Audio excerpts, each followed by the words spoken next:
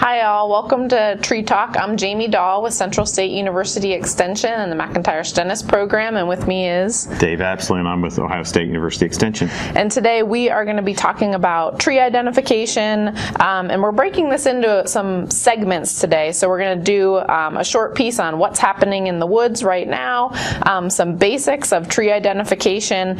We're going to talk about a featured tree, which is going to be the maples today, and then we're going to promote some opportunities coming up to learn more about some of these topics.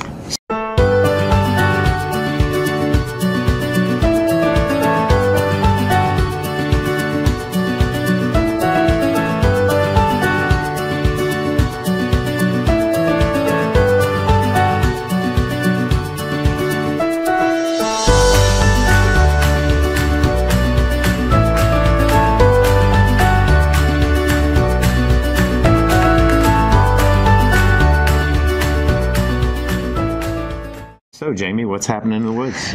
Thanks, Dave. Yeah, so a beautiful time here, May in the woods, and some of what we have going on is things are flowering, and some things have recently flowered. So you can see here we have some images. So two that kind of are just coming off flowering. Many people probably noticed the red buds out there along the highways, that really bright pink. And of course, I was out doing some turkey hunting, and I caught some that were kind of right between that had some flowers and some of the leaf out. I'd say now those are all pretty well leafed out. There's a dogwood there. There's still some dogwoods I noticed kind of lingering in the woods with the flowers. That's those beautiful white flowers.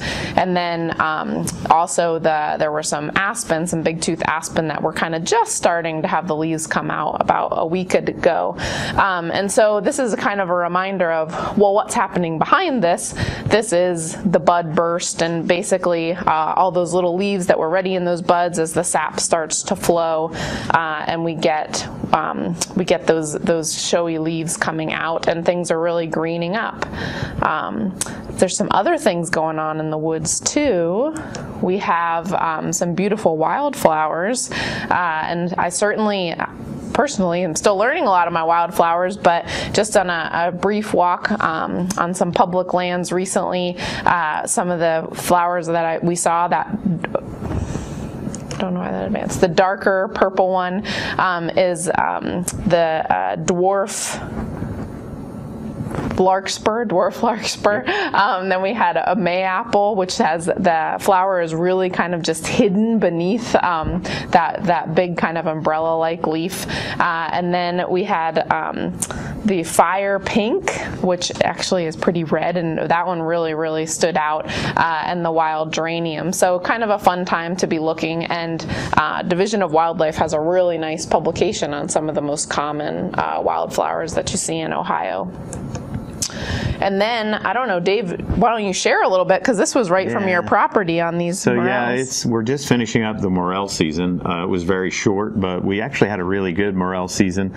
Most of these pictures are from this year, and I'm not sure what's happening. We're getting some automatic advancing going, but the morels are always fun. They're real tasty. The big thing on the morels and the mushrooms is make sure you know which ones are which. But I grew up hunting morels.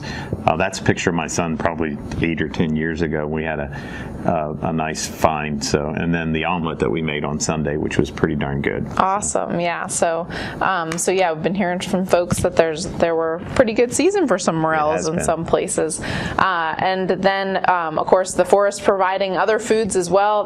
There's actually, it's gobbler season, and something else you might be hearing out there in the woods is those male turkeys calling at the mating time, and that's actually our family was fortunate to have a turkey harvested, and it was pretty tasty. And then that's a good reminder that there are some edibles from the forest, such as the morels that Dave was talking about, and we have a program coming up on Friday, May 10th, where we're going to cover that at A Day in the Woods. And then we thought it's also appropriate to mention a less fun thing that's happening right now in the woods, but the ticks are waking up, and so as we're out in the woods, we're already having to check for ticks. And so if folks aren't aware, you really want to be on the lookout for those ticks. And when you come out of the woods, there's dog tick, Lone Star tick, and black-legged are some of the types that we see in Ohio. And you want to check your clothes, and the best recommendation is actually to throw those clothes right in the dryer immediately from coming in, and that will actually kill the ticks. So stay tuned for more information on ticks. We're hoping to do a program in one of our upcoming episodes on ticks. And today we're going to do a little review on the basics of tree ID.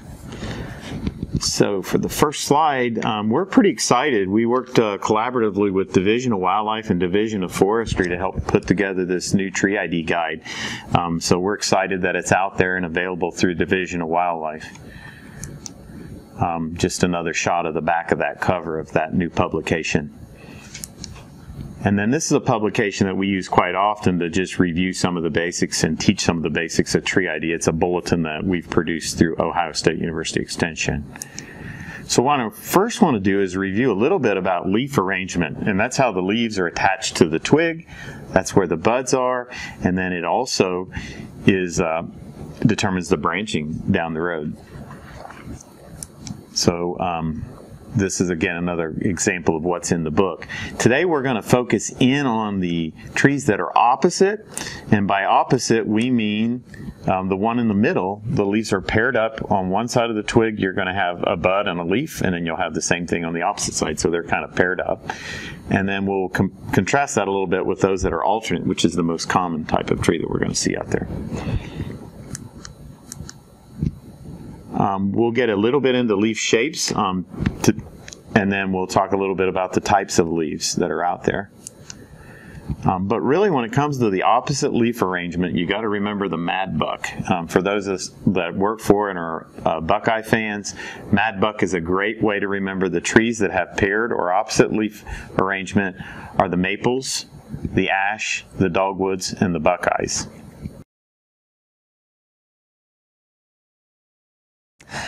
And we are excited to have another short segment of Tree Talk today, and we are going to dig into our maple trees.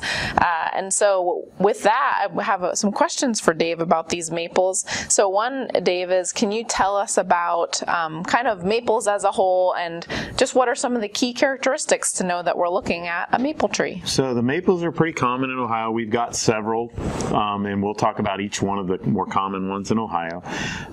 Most of the maples have what we call simple leaves, and I'll grab an example of one of those simple leaves. This is one of our maples, and we get Sarah to change the camera here. That's an example of a simple leaf, and they are what we call palmately compound. So think of the palm of your hands. All the veins on those leaves kind of come to one point like the fingers on the palm of your hands. Another really neat thing about maples is they have these winged fruits called samara. They're paired, and they're the little helicopters. If you throw them up in the air, they'll spin down and whirl as they come down.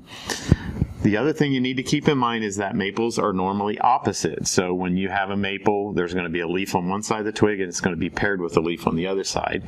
And eventually the branching is that way too. So it's opposite branching. So that's a great way to separate our maples from a lot of other species that aren't paired up like that or opposite. Okay, so the opposite branching, really key characteristic, that palmate leaf, and then these samaras that we're starting to see. So here's a good example of opposite branching again. If you look here, if I can get it arranged a little bit, those leaves are going to be paired up, which leaf's in my way there. So you got a leaf on this side, and then the other one's paired opposite of it. And then the branching happens that way too. Okay, great. And then aren't there also two pretty common groups of maples? Like Sure. I feel like we talk about a hard maple group and a soft maple group. Can we tell folks a little bit more about that? Yeah, so the most common hard maple is sugar maple, and it's the one that we make the maple syrup out of. That season is pretty well finished up for the year. But probably the easiest way to separate the hard maples from the soft maples, and the hard maples are the best for the sugar maple, or the maple syrup production. There's another one called black maple we'll talk about briefly. But if you look at the edge of the leaf, you're going to find fairly long segments, maybe an inch or longer, without any little teeth. So the hard maples will have these big, large teeth with no fine teeth between them, and that's probably the easiest way to separate them. Okay. So sugar maple is a prime example of a hard maple. You see on the screen the fruit on the left.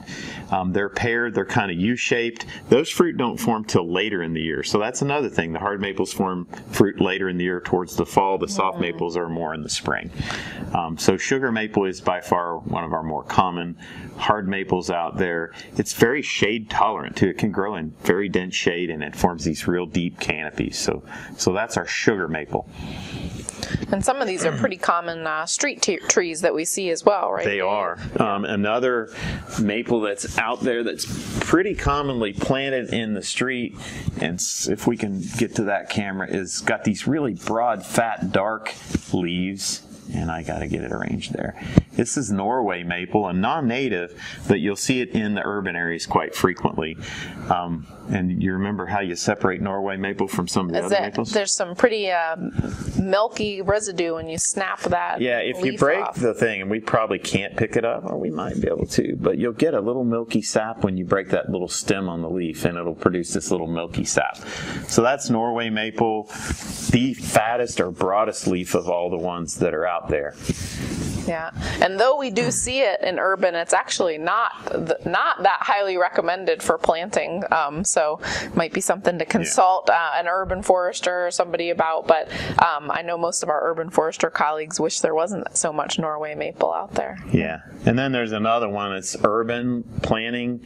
It's called black maple, and black maple is, a lot of people don't really distinguish it from sugar, but if you look, it's got this real broad and kind of drooping leaf.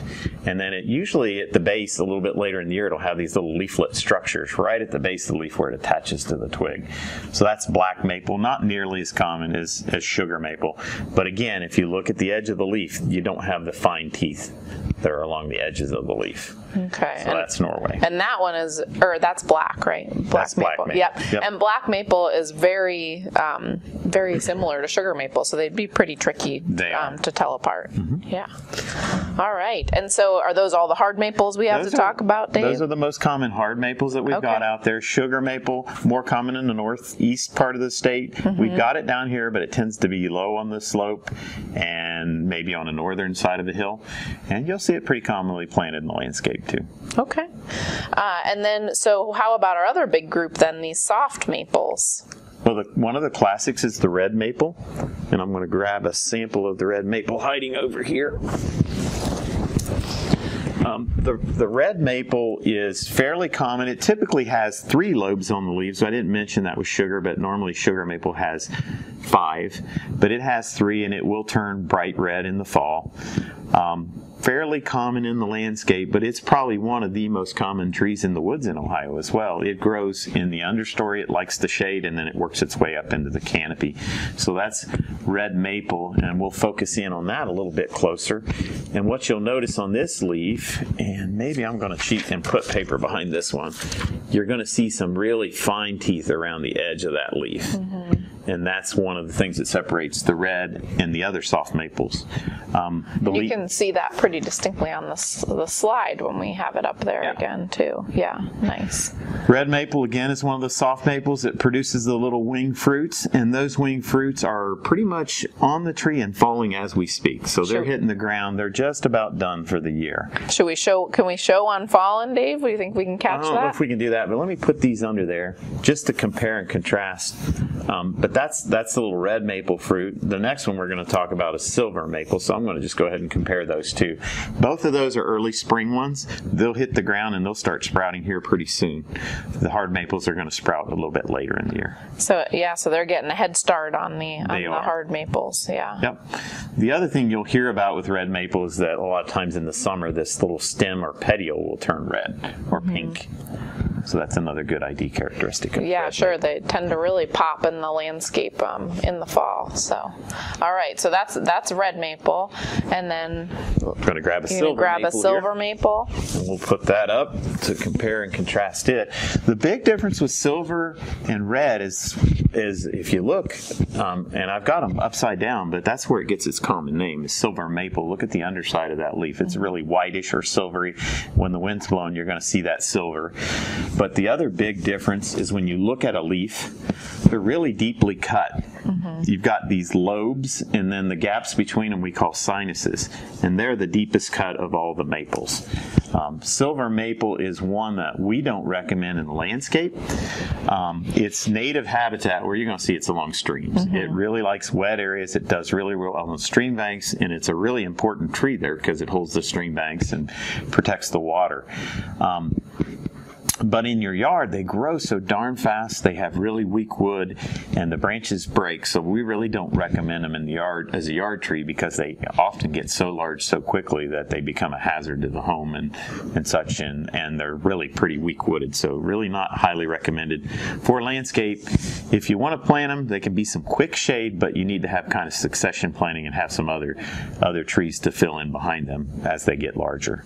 So that's your silver maple. Silver. So those deep sinuses, very characteristic, and then they're getting their Samara fruits happening in the spring. So another distinct thing. So, you know, we say the maples have these leaves that have the palmate leaf. They're simple leaves, but the venation is like the palm of your hand. That's most of them. Of course, there's always an exception to every rule. So I'm going to show you another tree that's a little different. And it is a maple, and I'm not advancing here. It's called box elder. And box elder is technically one of the other soft maples. This one got a little wilted. But box elder, when you look at that leaf, it kind of looks like poison ivy a lot of times. It's the only maple with a compound leaf. But again, it's got the paired leaves, so there's going to be a leaf on each side. But this whole thing is a leaf. And in this case, it's got 3 leaflets. With box elder, it can have 3 to 7. I see a lot of 3s, a lot of 5s, and occasionally some 7s. But it will produce those winged fruits again, as we'll show on the slide there. So it'll have the paired winged fruits that are classic for maple, but it's the unusual one. It's kind of a weedy tree. It grows along stream sides and down low. Another great ID characteristic is that the twig stays green pretty much year round. So it's green and has these kind of white, fuzzy, woolly buds. So that's another fairly common tree out there. It's called box elder. And I feel like that's something you see a lot in town, kind of in any wet areas. It really kind of fills in some of those areas, and then in the forest too, kind of in. Yeah, it's not a real long-lived tree, so any place that's been disturbed recently, like an edge or a right-of-way edge or something like that, they tend to be in places like that's where you see that. But fairly low down along streams in fairly wet areas. And the twig is a little kind of glossy there, it looks like. Too. Yeah, it's a little glossy, stays green, and then again a white woolly bud. So that's a little bit of basics about our maples. Really an important group. We tend to get accused of kind of being biased against maples because we do so much programming on oak, and maples are sometimes in our way. But in the right spot, they play an important role, especially on our moist, low-lying sites. And then, of course, Ohio and sugar maple production. For syrup, I think we usually rank 4th or 5th in the country. So it's a pretty big industry, mainly up in the northern part of the state, but nothing better than the maple syrup for our pancakes. So yeah, absolutely. So so now are we going to talk about, there are some other kind of opposite trees that maybe don't fall into the maple category. Again, with the maples, they're opposite or paired, the leaves. And then there are a couple other things that are opposite too. If you remember Mad Buck, that's probably the best way to remember that. The things that are opposite, you've got maples, ash, dogwoods, and buckeyes. And there's some pretty major differences between those. Maples tend to be simple leaves with one blade that have that palmate leaf venation. Ash tend to have that compound leaf with lots of leaflets. And then the classic buckeye, I actually got one down here we can show. The buckeyes will have this palmately compound leaf. And this is a big monster leaf. This is actually a yellow buckeye, but it's a compound leaf that has 5 to 7 leaflets, usually 5. And so that's a neat way to separate those. And then the dogwoods are a little bit smaller tree. They usually have a simple leaf, but without the lobing that you get on the maples. All right. So yeah, good to know the buckeye if you live in Ohio. Right, it is. Dave? Yeah, we've got to be able to identify that buckeye. And those are flowering some right now, aren't they? Some of our yellow buckeyes. They are. The yellow buckeye and the Ohio buckeye are flowering now, and there's actually one that's native a little bit further south of Ohio called the red buckeye, and I've got one of those planted that has a nice flower spike that's got red to it, so they're really pretty as well. Nice. So anything else really key you think we need to know about our maples in general, Dave? I think that pretty well covers it. In general, they can take a little bit more shade if you want to plant them. They can be a little hindrance to our management of our oak forest, but they're certainly an important part of it. The other piece is there's lots of non-native ones that are planted out there in the landscape, mostly Asian, Japanese, and so they have some different leaf shapes to them and are quite unique. But if they produce a little winged fruit, you pretty well identify them as a maple. Tips you off to the maples, yeah. So, well, thanks, Dave, for sharing some of that information about maples, and I think we're probably in some other tree talks we might be talking a little bit about that kind of how maples compete with oaks a little bit in the forest, which I think is an important story to tell. But appreciate you brought up that maples have, you know, on the north or east facing slopes and wetter areas, like that's a place we want to see those maples. So. And we'll have additional segments in the future on Tree Talk where we'll focus in on a group of trees, so I'm looking forward to that.